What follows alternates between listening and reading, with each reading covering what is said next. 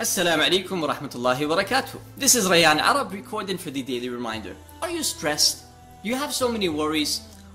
Did you lose a relative recently? Did you lose your job? Do you have financial issues? Do you need some help? Do you feel like you need a shoulder to cry on? Do you feel like you cannot smile and you feel like there's a big cloud on top of you and you're going through these difficulties and you're watching everybody smile and laugh and you wish that you could be in their position? If so, then guess what? There is a cure for you. This video is for you.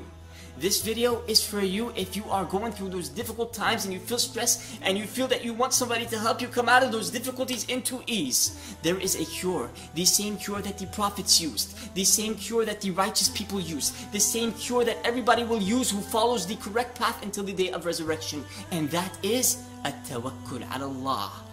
To rely on Allah, to rely completely on Allah, to submit everything to Allah Azza wa Jal, the Almighty. You don't care about what's going to happen. Why? Because you do care. You care about what's going to happen, but you submit it to Allah, so you're not really worried. You're not stressed. You calm down. You're relaxed because you know that Allah Azza wa Jal wrote it for you. And when you know that the decree, you know that the outcome is going to be excellent. It's going to be the best. Why? Because Allah Azza wa Jal is your creator, who's the one who gave you this test, and He wants to see if you're patient or not. You know Urwa ibn Zubayr? Urwa ibn Zubayr was a religious scholar. He was the grandchild of Abu Bakr as-Siddiq. Abu Bakr as-Siddiq was the best friend of the Prophet Muhammad alayhi salatu wasalam.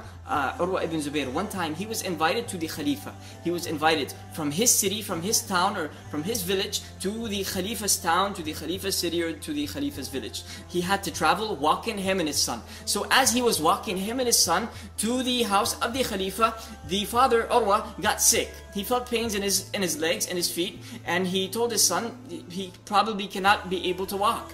But then he relaxed for a few minutes and he got up and he was able to walk until he reached the Khalifa's house. When he reached there, he told the Khalifa that he was feeling pains, and the Khalifa insisted that he brings a doctor. The Khalifa brought a doctor, and the doctor checked out Urwa's feet, and he found out that one of his feet have to be cut off, otherwise the disease is going to spread. There was a disease in his foot and it had to be cut off, otherwise this disease is going to spread all over his body and he will die.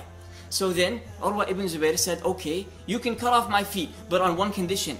Do not give me alcohol. I'm not going to drink alcohol. The doctor said, no, you have to drink alcohol, because if you don't drink alcohol, you're going to feel pains and you'll probably die from the pains. So Urwa said, no, I'm not going to disobey Allah. You just do it when I'm praying, when I'm in the state of sujood. As I'm praying to Allah, then go ahead and cut off my foot. Otherwise, I'm not going to do it. I'm going to leave my foot until I die with my foot on me. So then, the doctor came to Urwa ibn Zubayr as he was in the state of sujood. And he agreed, of course. He came to Urwa ibn Zubayr and he cut off his foot as he was in the state of prostration to Allah. Urwa ibn Zubayr passed out, tremendous blood everywhere. And of course, he felt pain and he was left unconscious. He passed out. Now, as he was passed out, his son was out standing next to a horse. This horse suddenly kicks Urwa's son in the face. Urwa's son falls on the floor and dies. 2 in 1. 2 tests in 1. He lost his foot and he lost his son. So then he woke up later on, and the Khalifa came to him and he said, "Azzam Allah ajrak." May Allah reward you a tremendous reward. This is what we say to somebody when he loses a relative or an organ. So he said, "Azzam Allah ajrak." May Allah reward you a tremendous reward. Urwa said, "Alhamdulillah, Allah gave me 4 limbs, 2 hands, 2 feet, and He took away from me 1. Alhamdulillah, I still have 3. Alhamdulillah." So then the Khalifa gave him the bad news and he said, "Your son also passed away. Azzam Allah ajrak." May Allah reward you with a tremendous reward. Urwa ibn Zubayr got sad a little bit, and then he said, "Alhamdulillah, Allah gave me 4 children and He took away from me 1, and He kept with me 3. Alhamdulillah, Alhamdulillah, Alhamdulillah." At-tawakkul ala Allah. Give it to Allah. Whatever it is, just give it to Allah. Don't think about it too much. Don't feel stressed. Don't worry.